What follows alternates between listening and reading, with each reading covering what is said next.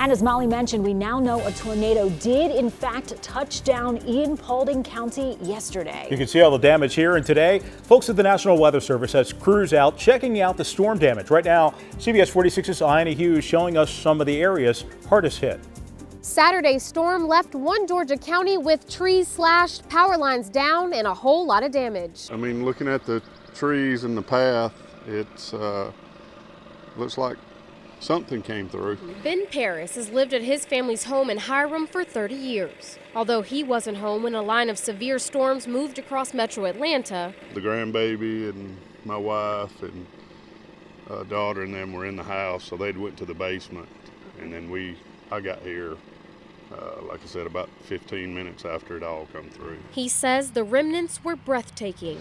When we pulled up, it was like a war zone. I mean, there was trees everywhere, just very scary.